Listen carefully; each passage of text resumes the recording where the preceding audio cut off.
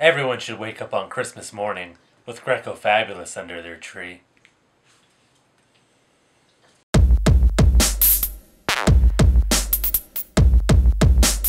Alright, I gotta make this fast because I just unplugged the water filter in our aquarium so I can cut down on the background noise. And if this video runs too long, then I'm gonna have to explain to my daughter why the fishies are all sleeping.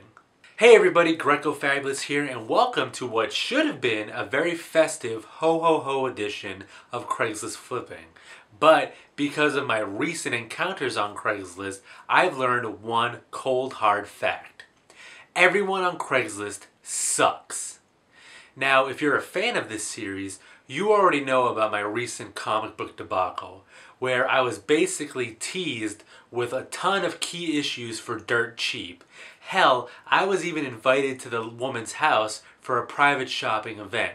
But when I got there, all the books I wanted were already gone, and she had the nerve to say, "Oh, you should have came sooner," when I arrived exactly when she told me to. What was I supposed to do, break into her house? Alright, so that was like 2 months ago, so obviously I'm getting over it. But a week later, I found another Craigslist ad which should have been my rebound chick. We had a guy offering G1 Transformers. We're talking 2 Dinobots, Sludge and Swoop, one of them with the box, and Perceptor, who is the Autobot that turns into a microscope. All of that for the lovely price of $15. So I email him, he tells me to call him in the morning, I give him a ring, we have a nice conversation, he gives me his address, and we make plans to meet on the weekend. And that was that. I was like, oh man, this is the heavens aligning to show me that, sorry we wronged you, but we're making up for it. Then 2 days later, he emails me and says, hey, sold those Transformers, sorry. At this point, I was like beside myself.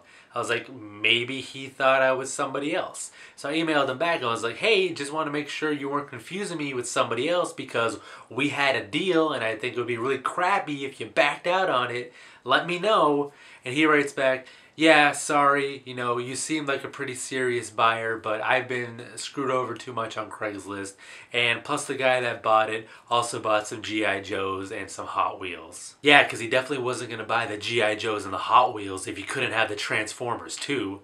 So at this point, I just let him have it. I was like, okay, I completely understand the need for you to cover your back, but I'm pretty sure I proved that I was a serious buyer when I emailed you, called you, gave you my phone number, and then you in turn gave me your address. So if you're really concerned about Craigslist people, here's a helpful hint. Don't give somebody your address and then piss them off. Probably want to avoid that. And then on top of that, I was like, for someone that's so concerned about Craigslist people not keeping their word, you should probably practice what you preach. So at that point, I was just ready to give Craigslist up because after that, I answered another Craigslist ad for a video game that I wanted. The guy was asking 20 bucks. I offered him 12, and then he wrote back, F no. And that's the censored version. And I was just like, how rude, if you don't want to negotiate, that's one thing, but again, this is Craigslist, you should probably be expecting it, but at least have some, just tact, just be like, oh, sorry, I'm really looking for full price, or, I'm not really interested in selling it, thank you for your interest. But no, to write back F no, that's just so rude. So I, in turn, wrote back, excuse me, little boy, is there an adult I can speak to? Which set him off, and he was like, yeah, I'm pretty sure I could kick your ass, unless you're a girl. And at that point, I'm glad that he threw that in because it actually kind of diffused the situation. I was like, oh, that's actually pretty funny. So, basically, moral of the story, I need to just take a step back and chill out with Craigslist because I'm going to end up getting hurt out there. So anyways, the next day after all of this went down, a friend of mine texts me and says, hey, do you have a sludge? So I knew immediately. I called him and said, did you get that off Craigslist? And lo and behold, he was the one that stole those Transformers from me. So I'm actually glad that it happened that way because number one, it just allowed me to laugh at the whole situation. And then number two, I was actually able to work out a deal with my friend so that I didn't end up completely empty-handed. So it's not as good as all of that stuff for 15 bucks, but for $15, I did end up getting the Sludge action figure, which I did not have. This is my very first Dinobot. He's in really good shape, and he loves his new home. Roar! And I don't have it yet, but it sounds like I'm actually going to get the Preceptor figure too from my friend. So, almost got everything back. So there you go, Mr. Craigslist. Just goes to show you what a phony you are. You know, the least you could have done was got a higher price, not just, you know, sell it for the same thing because you want to be a liar. If you didn't want to hold it for me until the weekend, just say so and I would have ran up there. You know, it's just... anyways. So on top of that, the one guy on Craigslist that has never failed me is my arcade marquee guy. Now, I picked up a few more of these, and these are ones that I already have, but I've been able to flip them for money, which has helped me to kind of prolong this hobby and save up for bigger adventures. And the biggest adventure that I have coming up is that I am going to be going to Motor City Comic Con in Detroit in May. Thanks in large part to Scott running with comics.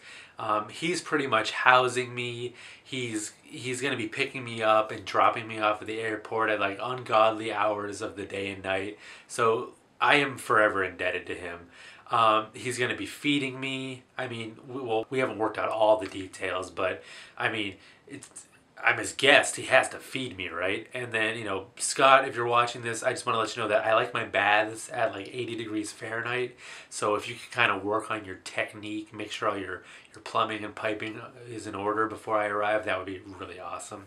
So anyways, I picked up a few more marquees that are going right on eBay to kind of fund that trip. So I got this Donkey Kong 3.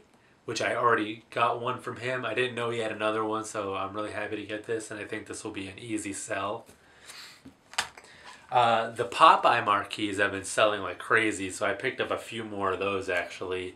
It's a little opaque because it still has a protective sleeve on it, so these will be an easy sell. And then one that actually literally just sold today, and was another really cool one that I didn't know he had an extra of, was this Dig Dug. Made of glass, so this is heavy duty. And I literally just sold this and pretty much made my money back for what I paid for all of those. So everything else going forward is just going to be pure profit. Then a couple weeks ago, I celebrated my 30th birthday. And I know what you're thinking, how can you look so good at the age of 30? And the simple answer is you can't. You can't. Only I can. So a lot of people wanted to join me in this celebration, and they did the right thing and they bought me stuff. So my wife, who is phenomenal, got me a 100% complete G1 Optimus Prime figure. So here he is in his robot form. And I'm not going to show you all of it, but I also got his trailer. And you're just going to have to take my word for it that inside there's roller, his combat deck, and even the gas nozzle and fuel pump. And rubber tires, y'all. So phenomenal. And then in addition to that, my wife always gets me a little mini gift that she says are from the kids. And I guess that's our little version of Santa Claus, because I'm smart enough to know that they're not really from the kids. Okay, I don't think my 2-year-old and my 7-month-old are going out shopping for dad. Okay, but I'll play along. So anyways, as part of their mini theme, she got me this little Teenage Mutant Ninja Turtles Donatello figure from Kid Robot. And these are kind of like along the Mighty Mug kind of line. You know, they come in unmarked boxes, and it's a random grab. You don't really know what's inside. They have some really cool figures. In addition to the Turtles, they have the Foot Clan, Shredder, Krang, Rocksteady, Bebop, all that stuff. So this is a cool little nice figure that I like to, you know, they're fun little knickknacks, stocking stuffers that, you know, bring me a lot of joy. And then my friend really came through and bought something just ridiculous that he probably spent too much money on, and that was this Voltron Defender of the Universe Blazing Sword figure. I did some research because I didn't really know much about this, but apparently this was a San Diego Comic-Con exclusive back in 2011. So really cool figure. You can he's fully posable, can recreate some of his famous battle moves. And one of the coolest features is this little button right here. From days of long ago, from uncharted regions of the universe, comes a legend. legend of Voltron, defender of the universe.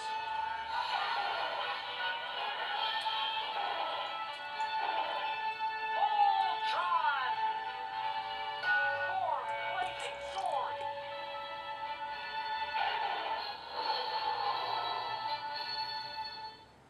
Did you like my bad English dubbing just then? One of the really cool parts of this was the original narrator that you heard in the beginning, who was voiced by Peter Cullen, and that's the guy that's Optimus Prime. So I mean, the world basically revolves around Transformers, my world, anyways. So, by the way, how many of you Transformers fan is this like bringing back childhood memories about like opening? You know, waking up on Christmas morning and opening up these guys for the first time under the Christmas tree. I mean, I feel like that's the feeling that all of us collectors are chasing again, just trying to get that back. You know, this is why we do this sort of thing. So I think it's very spot on as far as like the backdrop that I'm showing you this. And then on top of that, I bought a little something for myself. Nothing too crazy. Not really like for my birthday, but my comic book shop was having a sale. And I usually try to pick up a wall comic while I'm out there, but they didn't really have anything special, so I picked up some back issues. And I'm just trying to complete the Batman Hush storyline. So I picked up some variant covers that I didn't have. This is issue 619. This is known as the Villains cover. Priced at $2.75, but it was half off. And then another 619, which is the second printing, and this is a Riddler cover. Priced at $5, so I got that for $2.50. So that's pretty much it. I mean, after all that amazing stuff, I'm definitely level-headed with my whole Craigslist thing. I plan on, you know, still trying to get things from there, even though the human race just continues to disappoint me. But anyways, I gotta end this video because I don't think that fish are supposed to swim upside down. So yeah, I should probably get on that. Bye.